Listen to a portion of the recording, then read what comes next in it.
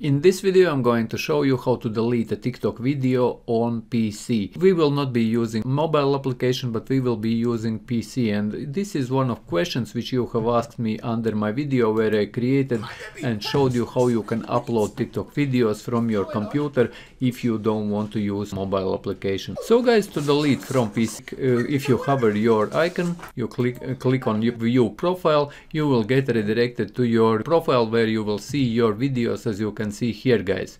And to delete this video, click on the video and I will switch off the sound, guys. And once this video opens up, guys, here on the right top corner you will see these three dots. Hover those three dots and click on delete and it will open. Are you sure you want to delete this video? You click on delete and this will delete your video, and this is how you delete videos on TikTok from your PC. So yes guys, if you found this video useful, leave a like, share this video, subscribe to my channel if you are new, and see you in the next one.